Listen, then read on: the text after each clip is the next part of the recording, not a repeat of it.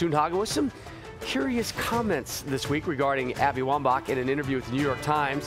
She said, quote, "If I stayed, you, being Abby, would be a sub, the best sub ever, but a sub. There was no question about that in my mind." Also had some interesting comments about Carli Lloyd as well. Ariana Hinks, Alexi Lawless, Eric Winaldo, Rob Stone back here with you. Eric, what do you make of those comments from the former U.S. skipper?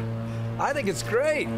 Way to put your foot in your mouth. I think this is a scenario where Pia, and it's a little out of character, I would say. We're not usually seeing her say things like this, but she's in a spot where she's been asked a question and she took it a little bit too far. In regard to Carli Lloyd, I think she will save it for the field. She's not even talking to her fiance or her family right now. She is in the bubble and she's in beast mode. I wouldn't want to make her mad because she will show up and there will be a response if she scores.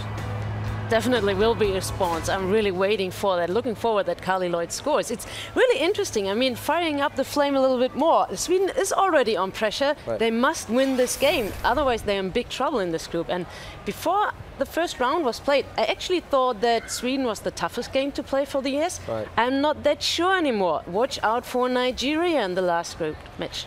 A couple of things. One thing you do not do is rile up a Jersey girl, all right? And you better not rile up a Jersey girl who is also a Rutgers alum.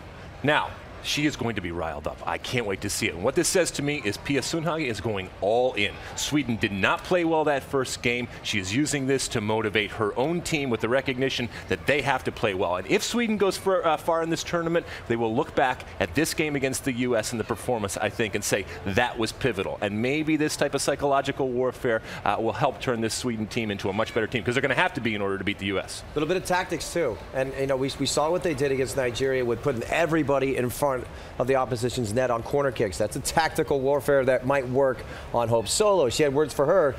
Expect that as well. They got 2 goals out of it against Nigeria. They're going to put everything in front of Hope, put the pressure on, and try to get a goal that way.